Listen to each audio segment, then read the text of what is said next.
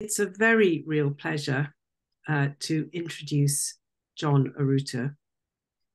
Um, he's an associate, Dr. John Aruta is an associate professor and research fellow at De La Salle University from Manila in the Philippines. And his research program includes environmental psychology and the interface between climate change and mental health in the global south. He's an associate editor of the journal Global Environmental Psychology and is a member of the editorial board of BMC Psychology and Nature Communications Psychology. And he's also an author of a paper on climate anxiety in the Philippines, current situation, potential pathways, and ways forward, and also environmental psychology in the Philippines, growth, challenges, and prospects. It's been a real delight for me to meet John over inviting him to speak. And I can do no more than just simply hand over to him. John. Thank you very much, Judith, for the very generous introduction. I'm really happy to be here. Before I start, let me just share my screen. Hold on, I'm sharing my screen now. All right, making sure it's clear. Okay, thanks again, Judith, and good afternoon from the Philippines, and good morning, good evening to our colleagues and participants all over the world. Again, I would like to give many thanks to Judith Anderson and to Psych for Future for inviting me. It's really a pleasure to engage and exchange with our colleagues in the space. You can call me John. I'm an environmental psychologist and also a practicing counseling psychologist in the Philippines. I am here to react to the keynote of Sally Weintrobe, which is really, really insightful and very inspiring. I am also here to present a Global South perspective on climate change and mental health. I also will focus on the evidence and efforts that we do currently in the Philippines. First, as a response, it's really inspiring to listen to the incredible work of Sally on the psychological roots of the climate crisis, the need to pay attention to the mental health impacts of climate change. And I just typed these insights while I was listening, so forgive me for the text. I also agree totally to reflect on our role as psychologists to help address the seemingly insurmountable challenges of climate change and mental health crisis. And we should look at possible frameworks that we can use to recognize the urgent nature of climate change. And we also need to reimagine a healthy future for the next generations to come. While many people around the world may feel a sense of guilt, conflict, shame, anger, or even moral injury, these emotions can be very pronounced in the global south because of the climate injustices that we historically and currently face. And we need to ask questions on how do we make our actions more inclusive and acknowledge the experiences of populations that are most vulnerable in the context of the climate crisis. And I like to start uh, my talk about the Philippines by acknowledging that the climate crisis affects everyone around the world. In the Philippines, we're very familiar with typhoons and droughts and flooding. And in many other countries, maybe you're more familiar with the melting of the ice, bushfire, and heat waves.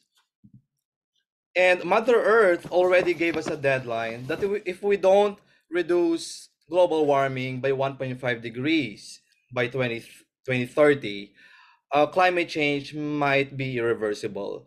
Unfortunately, even recent evidence would tell us that reaching 1.5 degrees might come earlier than 2030. And so it's not really looking good. But it should not make us stop to make actions and to make the right decisions to address climate change because there is still hope. But in the conversation of climate change and how it impacts human beings, there's a huge and still growing conversation and scientific evidence on how climate change impacts health. And you can see on the screen that there's good evidence, substantial evidence on how climate change make the emergence of many different diseases and increase cases of allergies, asthma, food and waterborne, insect-borne illnesses, even injuries. But in the conversation of how climate change impacts human beings, at the moment, there is a limited conversation on how it impacts mental health, especially in the context of the global south. But we are very happy that communities like this and many different organizations are beginning to make really significant effort to um, continue the discussion and creation of evidence on how climate change impacts mental health. And I would like to just very quickly share, because I understand in the audience there are professionals, but there are also students listening, and I thought that we might want to explain that mental health impacts of climate change can be direct and very obvious. For example, in the Philippines, we experience typhoons. We noticed typhoons directly would increase trauma, depression, and many other mental health symptoms. Bushfire and drought can cause trauma, depression, and anxiety very directly. But some impacts of climate change can be very insidious. For example, in the Philippines, uh, an island country, we experience sea level rise. Sea level rise, when it reaches agricultural spaces, it can make the land and these agricultural lands not suitable for farming. And then therefore it creates economic burden and no food on the table, therefore emotional distress and even suicide based on evidence in many farmers. Drought can have impact on agriculture, can create or increase, further exacerbate poverty. And we know in communities where poverty is prevalent, or worse, it can lead to increased crime rate and trauma victimization. So the very complex impact of climate change on mental health needs to be studied, um, and we need to pay more attention on the indirect impacts because often they create the more severe consequences on people's mental health. And many people in the room already know what is climate anxiety. Sally already mentioned earlier what climate anxiety is. And often climate anxiety would be defined as this extreme worry that we have because of climate change. But sometimes climate anxiety, although at the moment, really the definition of climate anxiety is not still very clear. Sometimes we define climate anxiety as, uh, you know, uh, represented by many different emotions. It can be grief, feeling powerless, feeling frustrated, helpless, fear because of the climate crisis. But we need more studies to really make sure that we have a better and clear understanding of what climate anxiety and how this manifests. And at this point, let me zoom in uh, to the Philippines. My home country, the Philippines, one of the countries most vulnerable to the impacts of climate change. In fact, based on the German Watch, we are now number one based on countries who are most vulnerable to the climate hazards. Every year, we experience typhoons, 20 typhoons per year, at least, five of which are becoming super typhoons. We're also an island country. We're very vulnerable to the sea level rise. We're also an agricultural country, and we're very, very vulnerable to the agricultural impact of droughts and many other climate change events. If we zoom in to the Philippines, in Southeast Asia, you see that you see many different colors.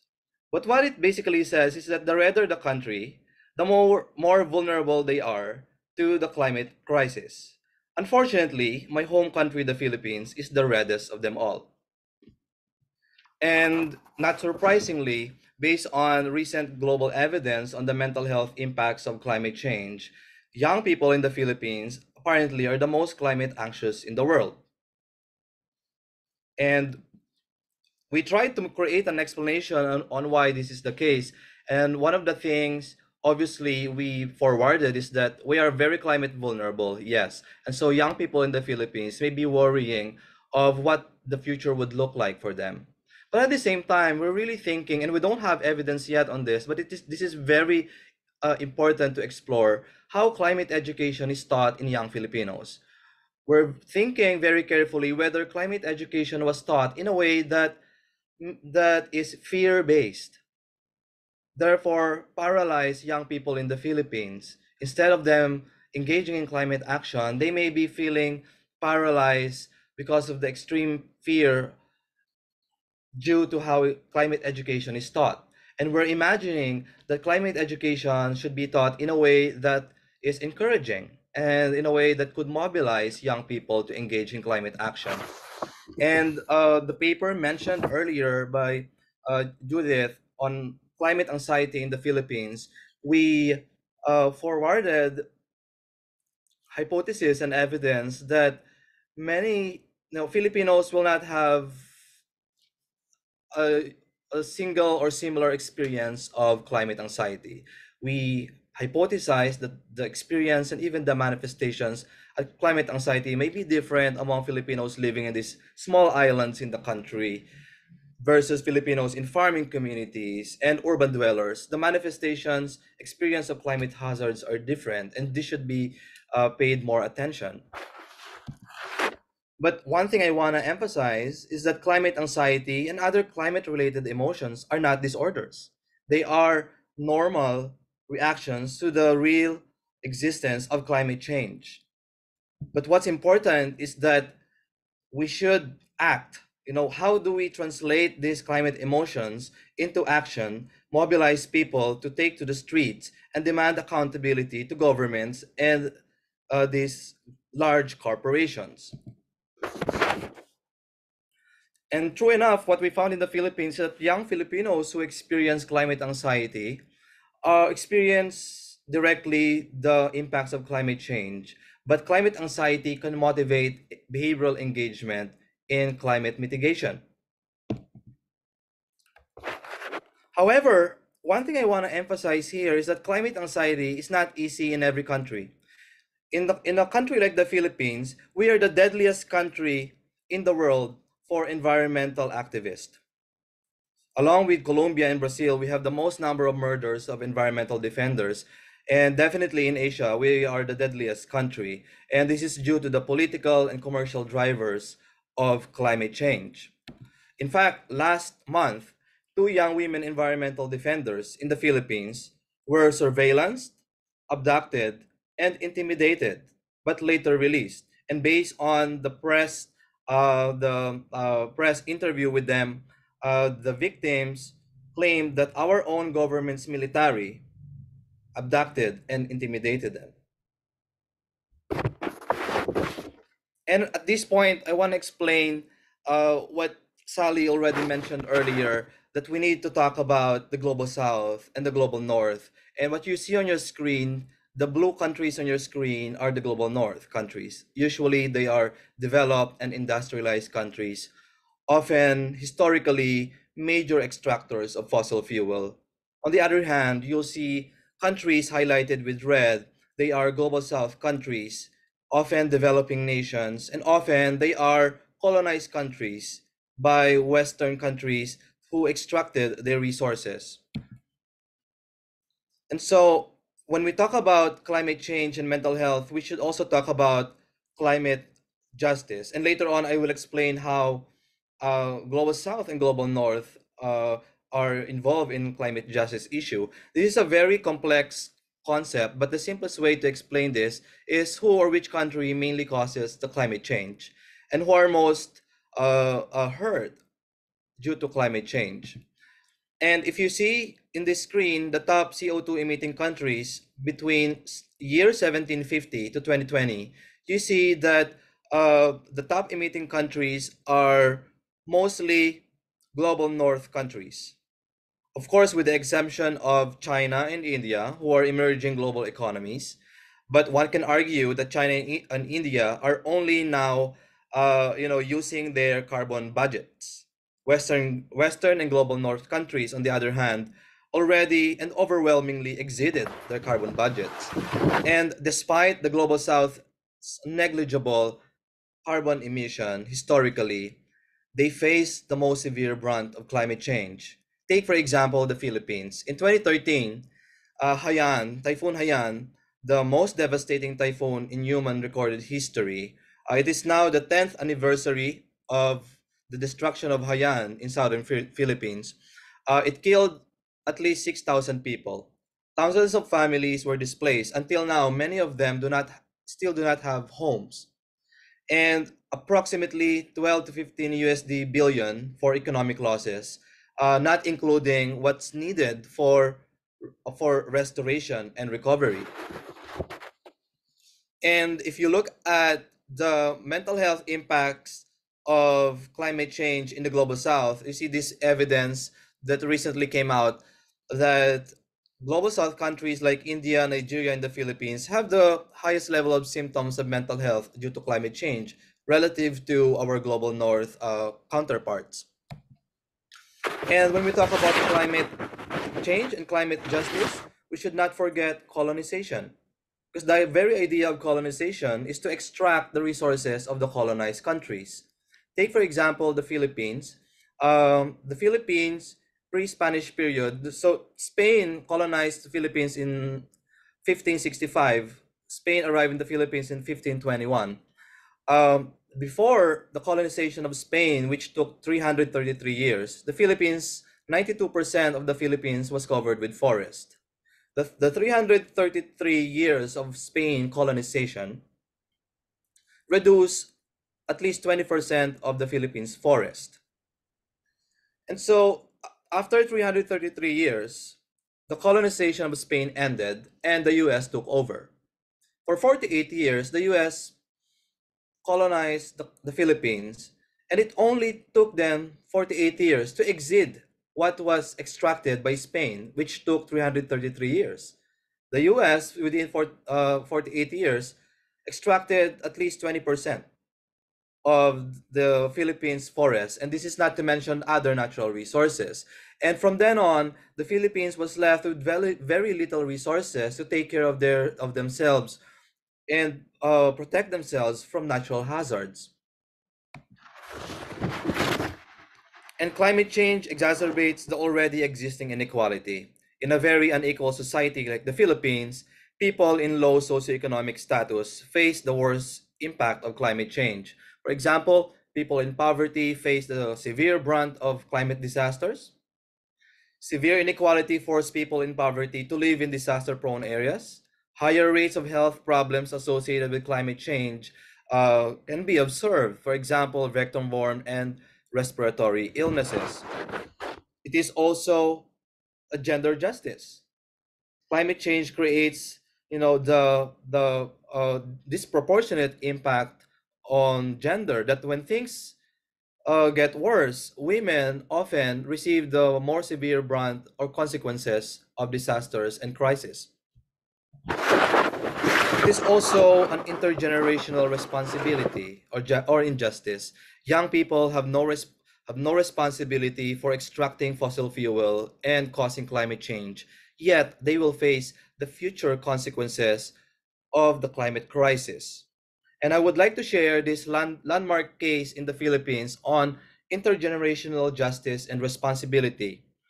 In 1993, attorney Oposa represented his children and the future generations of Filipinos to sue the Department of Environment and Natural Resources in the Philippines to review the licenses of timber companies that massively cut the trees in the country. Unfortunately, they lost. But the good part of this landmark case is that the judge acknowledged that the next generation can be represented in court. And later on, this case was cited in many succeeding cases all over the world, uh, tapping intergenerational justice and representation of the next generations yet to be born. And so, one of the big questions that we adults need to confront is how can we be a good ancestor? 100 years from now, the generation of 21, 23 will read the history books and will thankfully and proudly say that our generation, the generation of 2023, have been good ancestors, that we made the morally right and urgent decision of addressing the climate crisis. And I would like to thank you personally, everyone in this room, for taking your part in addressing the climate crisis and in allowing Global South to be represented. And this is my last slide, and I just want to share the efforts that we do in the Philippines. We created a community of climate change and mental health this year. We had several convenings, and we lead also the creation of research direction in Southeast Asia. And we're recognizing that this part of the world has a lot of stories to tell, and we can learn as well from the global north, but the global north can also learn from Southeast Asia and the global south. And I would like to say thank you for giving me the opportunity to talk. Please feel free to email me if you want to have more conversation or collaboration. I'll stop there. John, thank you so much, and also thank you for sticking to time. It's great. It means we have some spaciousness over questions.